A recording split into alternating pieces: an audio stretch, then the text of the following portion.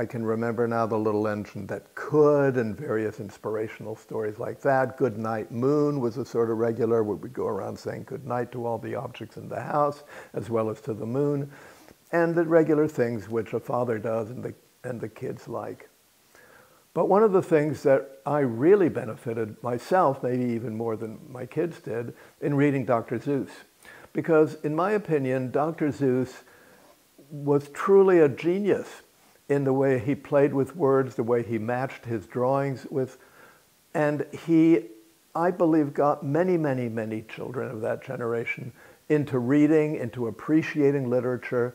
And I've always been somewhat disappointed and felt that the Nobel Prize has missed the boat by not giving one to Dr. Seuss. And I doubt I would have had that kind of understanding if I hadn't read to my kids a lot of other books as well.